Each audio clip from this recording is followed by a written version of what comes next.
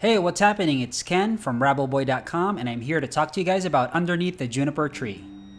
Now, Underneath the Juniper Tree is an online, all-ages magazine that showcases limericks, poetry, short stories, illustrations, and paintings that cater to the macabre, horror, and fantasy genres. Now, if you're a fan of R.L. Stine, Edward Gorey, Tim Burton, The Three Little Pigs, Rabbleboy, or any of the Grimm fairy tales, then you'll definitely dig this. To find this magazine, just go to underneaththejunipertreemag.com and you can read all the issues, and it's all for free. Now, because it's a non-profit magazine, its success depends highly on the contributions of the many talented writers and artists who send in their works. And they do this because they love it. It's a quarterly magazine that's been going strong since 2011.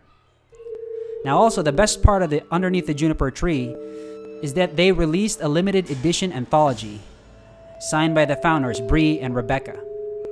The anthology was launched on Indiegogo and was successfully funded. So if you missed it, you can get a copy at a ridiculously discounted price by emailing text.junipertree@gmail.com, or you can get the retail version by going to amazon.com.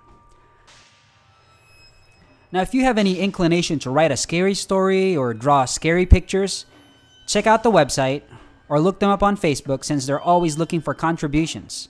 The next issue is just around the corner, so send in your entry soon, and they always have competitions for everybody to join in.